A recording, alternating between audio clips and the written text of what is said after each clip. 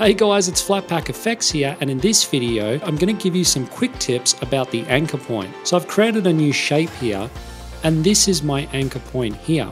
And it's basically the point in which your shape or layer rotates around, scales around, and positions around. So a quick way to recenter it or move it around is by using the pan behind tool by hitting Y on the keyboard, and then I can simply just move it and reposition it to wherever I like.